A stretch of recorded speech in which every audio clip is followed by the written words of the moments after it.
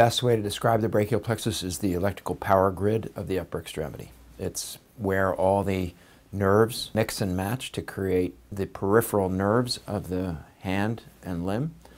Peripheral nerves are those conduits that carry signals from the brain to the fingertips and to every muscle in between.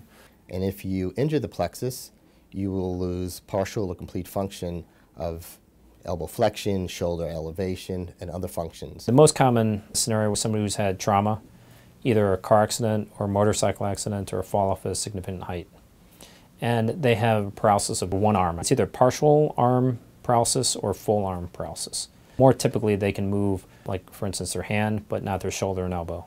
And so if they have that kind of scenario where they had those mechanisms and that kind of physical finding, that's highly suspicious for brachial plexus injury. Sometimes some of these injuries will spontaneously recover because nerves do have the ability and capacity to regenerate on their own. So we evaluate it and we look to see if the plexus is regenerating or has a capability of regenerating.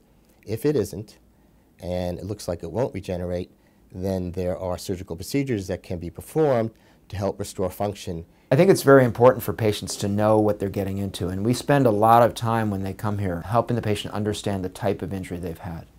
I think people feel when they come to an orthopedic hospital, orthopedic musculoskeletal hospital like ours, that some magic can be done and they can be back running, biking, all those other things fairly quickly. And in fact, to be honest, that's what we are known for.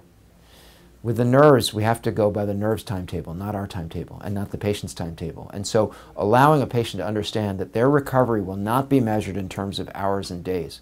Their recovery will be measured in terms of months and years.